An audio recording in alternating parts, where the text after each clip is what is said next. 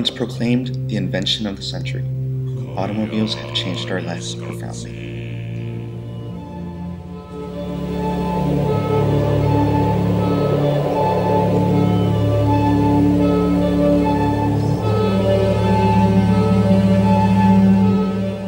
Automobiles produce deadly exhaust, which pollutes the very air that we breathe.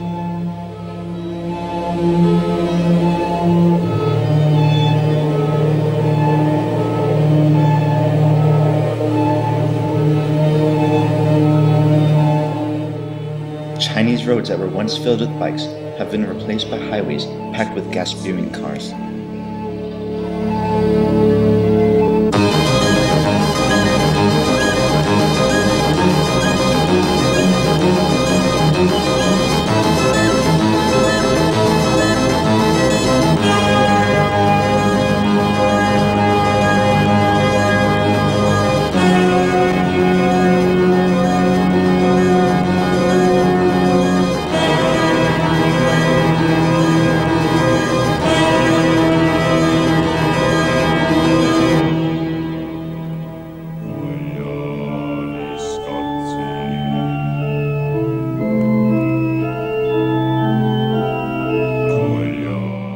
Now, 99% of China's urban population inhales poisonous air.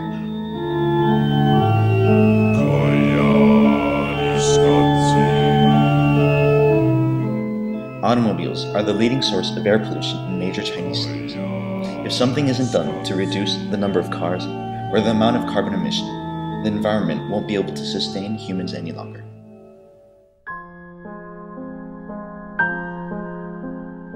Even when armed with this knowledge, the government is not doing enough to limit the number of cars. In urban areas, the concentration of automobiles is increasing at an astonishing rate. 5 million Chinese graduate driving schools every year, and 14,195 new cars join the existing fleet every day.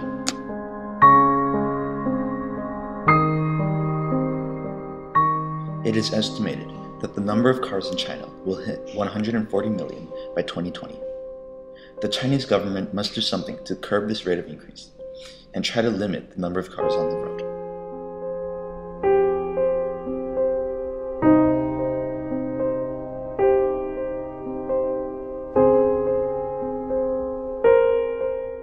There are a few laws and ideals the government can enforce or encourage to help solve this problem. There are 3 different types of solutions. 1. Improving the car. 2. Limiting the number of cars. And 3. Changing the people's ideals. For step 1, the government should encourage the use of hybrid cars, because they reduce toxic emissions by as much as 90%. They emit fewer greenhouse gases, and have improved fuel efficiency. Step 2. One method is to auction off license plates, like in Shanghai. In June 2004, 20,000 people bid for 6,233 available license plates. This limits the number of new cars each month to the amount of license plates scrapped in the previous month.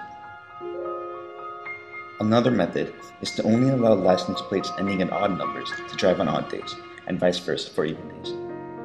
This would cut the amount of cars on the road in half, and reduce pollution caused by heavy traffic.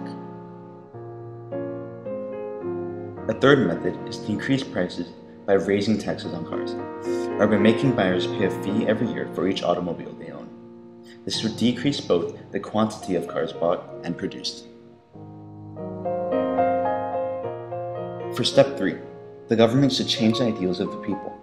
Right now, they believe that owning a car proves economic well-being, and this is a main source of the problem. The government should instead encourage people to use other means of transportation. By implementing these steps, the government should be able to reduce, if not fix, the automobile portion of the air pollution problem in China. Unless the central government enforces rules and regulations very soon at the local level, the environment will be too damaged for us to be able to do anything about it. Already, 750,000 Chinese die prematurely every year because of air pollution. Now, in some parts of China, it's almost impossible to see the sun. Soon enough, it'll disappear altogether.